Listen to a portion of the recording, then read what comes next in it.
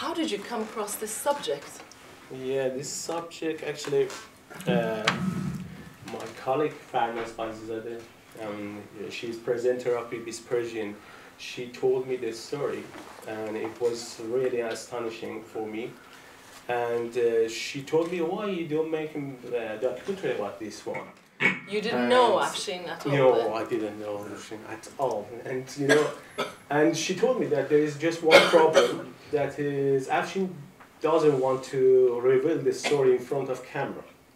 Oh, tell me problem. You know, when I told Farnaz that, yeah, I can talk with him, and then I got the mobile number and phone Afshin, and we met each other. And as we say in Persian, I cook him. Cooked him up. Yeah, cooked him up, exactly. And then, yeah, he agreed to make this film. But yeah, I was going to say every romantic story has two sides. What is your version? Yeah, but yeah, there is another version, I'm sure. Yeah. It's the boy version and the girl version usually.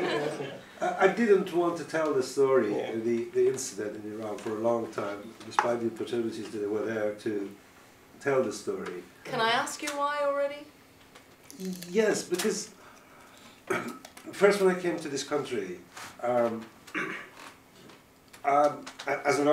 I wanted to make a career as an artist, and I didn't want that progress, that career going to be started and based on a story that is completely irrelevant to me as an artist.